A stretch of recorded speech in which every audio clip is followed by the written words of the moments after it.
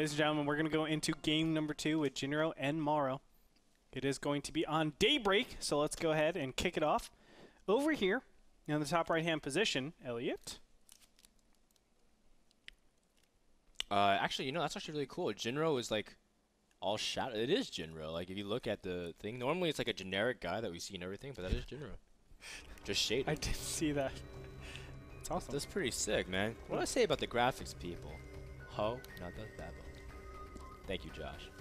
They're on another level? In the top right corner. They on another level? They are. Okay. They be. They be on another level. They be down here. Okay? Season 3, they're all the way up here. Now you finally get my reference when I said that. I have no clue what you're talking about. You didn't get it originally, but now you finally do. In the top right, we have a man who's been constantly elevating his play. And a man of self-improvement. His name is Jonathan Walsh. You could also know him as Liquid Jinro, the yellow Terran from Team Liquid.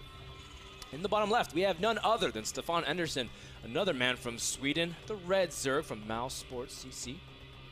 And MorroW has really good ZVT win rates. In fact, it's over 60%. And, you know, he's a really great player. Can he come back in this series? We'll find out on a map of his choice. It is Daybreak. I did the spinny zoom-in thing. I know. I thought you would appreciate that. That was really cool. That was very Star Tail Legend-esque. Thanks. Or dare I say, legendary. I don't get it. Star Tail Legend is the observer. Can so you explain a little bit more? That was legendary. Not bad. Elliot gives me the word. Not bad, Roddy. Not bad. You told that to me straight away. Oh, you notice how he always says straight away? Andre, you're really good at StarCraft and Smash Bros. And a lot of video games you play, but accents are not one of them, man. Excuse me, I can do an awesome Gollum accent. No, please don't do it. So please don't do it. How dare you? No. My Gollum accent is probably the best in the world. Oh, gosh. The Andy Serkin will literally come out of retirement just to... I can do Shang Tsung really well, too. You. And if you say otherwise, you deserve a smack in the face. MorroW's drone is getting smacked in the face for taking the extractor. And Jinro, of course, he is going for a fast command center without gas originally. Now, it's cool because MorroW knows Jinro wants to double gas after that fast command center, so that way he can transition to, you know, his reactor Hellions and whatnot. And wow, look at that. MorroW, he almost actually escaped there. If Jinro didn't put up the supply depot, he would have gotten out of there. Pretty cool. It does. Double gas does go down. I would have actually preferred him to keep that drone on the extractor. I like that a lot more. Yeah, stall it more. Because you know your drone is going to die, right? If it gets canceled. You know your drone is going to die. Awful thing to say, man. No, but look at it this way. You lose 8 minerals and the drone if you don't cancel it. If you do cancel it. If you don't cancel it, you lose 25 minerals and a drone. If you take X over Y... No, shut up. Okay, so it's a 17 mineral difference, and you're blocking your opponent from making an extractor or a refiner for quite a long time. Just finish it. 17 minerals, I'd take that. Yeah, and you delay tech that Jinro clearly wants to get out. You can see he's going for reactor Hellion. This is just a pretty common transition that many Terrans end up doing. And, you know, just like you're saying, I wish he would have stalled it for just a little bit longer, but at the same time, you know, MorroW knows what to expect. He sees, oh, Jinro ended up taking that geyser, so he says double gas. He knows Hellions are coming, and he's getting 4 queens out, very systematic. A lot of Zergs do this. You can ask anyone, Leenock, Nest, T, DRG. They do all this stuff because it's good to just block your ramp, spread creep, especially on a map like Daybreak where there's 2 exits out of your natural, not just 1. See how MorroW goes to go about this. We do have no gas up yet for MorroW, by the way. Yeah, he's just pumping out drones. He's going to go to 36 drones really quickly. Notice all 4 gases at the same time, so we're probably going to see some sort of double evolution chamber style. Yeah. I would be surprised if we saw anything else, actually, because I think Infestor Zergling is the best style to actually do on this map. Yeah, Infestor Zergling Roach, really I should say that. Infestor Zergling Roach. Because Roaches are really important to keep you safe against the initial Hellions. And then you switch over to mass Zerglings, but we'll see. Jinro only making 1 more Hellion. No, actually just queued up another one. He was supply blocked, actually. And Jinro finally putting down a 3rd orbital command, or a 3rd command center. You know, maybe he turns that into a planetary, who knows, but Jinro in general loves it on this map specifically. Again, I watched replays on this map. Jinro goes for that fast 3rd orbital command, puts on a lot of pressure with Marine tank nonstop, similar to game number 1. but more so he wants to get a stronger mid-game economy. Now he scouts this third here. MorroW uses his first 100 gas for speed, now getting out some roaches to defend. But Jinro has some pretty good information. He sees this third. Now how does a Terran respond to it, especially if they're going for a fast third? They get their own third.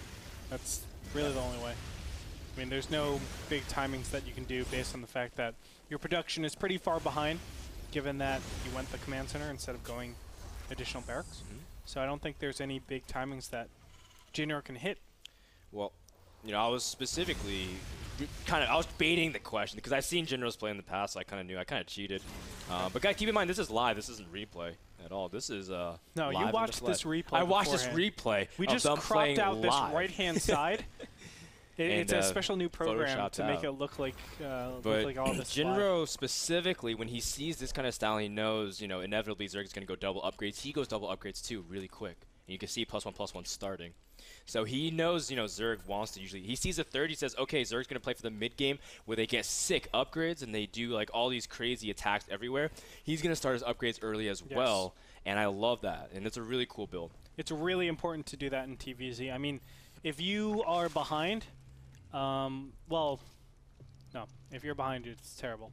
If you're behind, well, get more behind, right? Is that the saying? You get more behind. You get more behind. That's what happens. No, the big thing is that Carapace upgrade. If you have a Carapace upgrade over your Terran opponent, then Ultras have a lot of timing. And that sounds weird, right?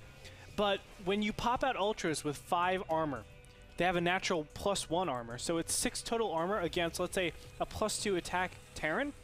Well, they're only dealing 8 damage. So 2 damage a shot. So 2 damage a shot. You have to shoot an Ultra like 30,000 times if you want to kill one. And then they transfuse. And then they transfuse, gain 10,000 health again, and then you have to do that all over again. And the number, you know, Andre, you're the math guy, so I'm going to trust that those numbers were accurate. In the meantime, we do see some interesting numbers popping out here. +1/+1 about to finish from MorroW, but at the same time, Jinro's going to finish out, so he won't have that big advantage. MorroW is going for Spire yet again, so he really wants to utilize his Mutiling Baneling mid-game composition and just do it better in game number 2. That's so interesting because I've seen Jinro clean up Muta styles a lot. Yeah, you know, Jinro's very comprehensive in his defense. He's really good with turret placement. I love look at it. He's already starting to work. He expects it. He knows it. And MorroW, he's a person with great control in general, so hopefully he can dodge it. And so we'll see a lot of maneuvering with MorroW with Mutalisks like last game. But the big thing is that this time, MorroW has more freedom because Daybreak, the way you expand is more linear.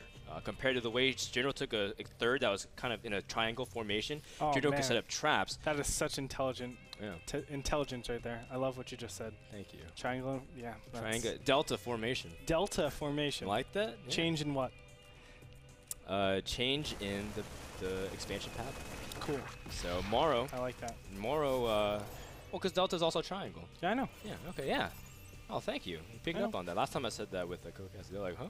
Delta what? The airline? Dude, I'm like, continental. That's a continental formation. As they saw Mutas flying. I was like, that's not it at all. Oh, speaking of flying in, we have the Mutas coming into and picking up a lot of mules, and that's actually really important mining that Jinro's going to miss. And the Mutas are going to swing around to the natural. Now, a lot of Jinro's turret placements are actually for zoning reasons, not so much for defense. He's trying to concentrate on defending via Marines than anything else. And the main reason for that is because he has double upgrades. 1-1. Let's go check the upgrades of these Mutas. 0-0. +1 about to finish. Yeah, and I do think that 1-1 is actually more than 0-0.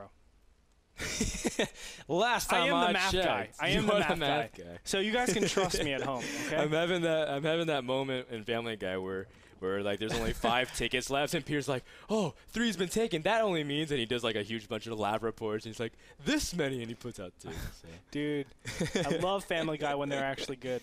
Those were the days. Those were old school. But even towards then, they were getting what's the right word for bad? Bad. Mediocre. They jumped the shark.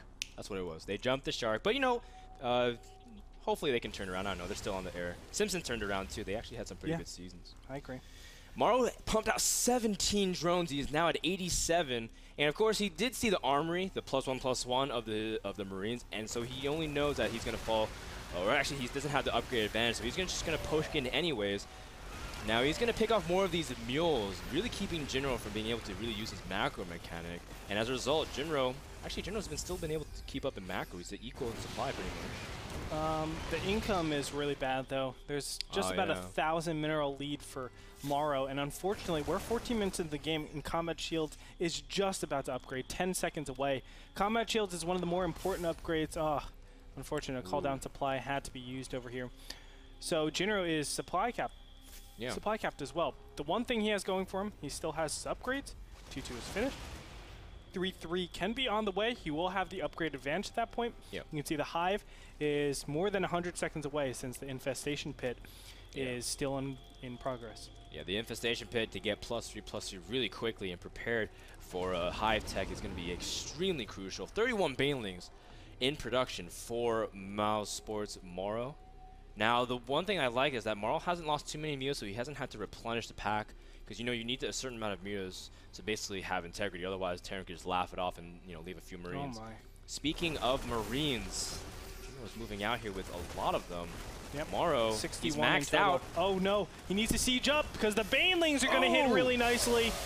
And he's going to go on the siege tanks. That isn't the best option, but the siege tanks all get mutilated. And now MorroW's just going to keep pushing forward. This is not looking good for Jinro. Yeah, Jinro overstepped his bound. He was on creep, so it didn't matter that they were clumped out. The Banes could run by anyways. GG. Jinro will tap out, ladies and gentlemen. MorroW takes the game. And here comes the incoming Swish graphics. And Stefan Anderson showing really good timing and patience. And it was just, you know, he was like, oh, okay, you know, I'm going to make a bunch of units max out. He had 87 drones, too. His drone timing was impeccable that game and was able to really capitalize on his economy. And you were saying he was jumping ahead of Jinro. And at that moment, Jinro moved out was the time that I think prepared. That was the weird timing for Jinro to actually move out. He can actually receive the Zerglings, Banelings, Mutas for quite a long time, seeing as his opponent really overmade Mutas. When you see 20 Mutas? Yeah. Okay. Hold on. When you see 20 or 30 Mutas, you just say, wait till max out. Don't do anything. Why? Because there's two options that can happen. Either you max out, he does a really, really bad engagement, or excuse me, you don't max out, but you defend, he does a bad engagement because you have the defensive posture, and then you can be cost efficient, counter push. Or the other way is you max out to 200-200, and 200-200 against 200-200 Zergling Baneling Muta is actually really bad for the Zerg. It's really empty supply. Exactly. There's a lot of empty supply. So you can normally take advantage of that with great positioning, your Marines in place, your siege tank sieged. That would be always great. That would be really good. So I think Jinro kind of misplayed that. He might have been really frustrated with all the pressure that he received from those, you know, little tiny attacks at the third. But, you know, congratulations to MorroW for taking game number 2. We'll find out who's able to take game number 3, the last game of the night. Thank you so much to Kingston HyperX. No, not a last game. Don't forget the Barcraft. Oh, that's right. That's right. That's right. What am I talking about? What am I talking about? Man. Thank you so much to Kingston HyperX. They know what they're talking about with all of their technology, SSD, and memory. Check them out at kingstonhyperx.com. That 90 gigabyte SSD. This thing is so handsome. You better keep an eye on it, Andre, or I might take it for myself. Yep. We'll be back after a quick commercial break. Don't go anywhere. The conclusion of this series was about to happen and after this commercial.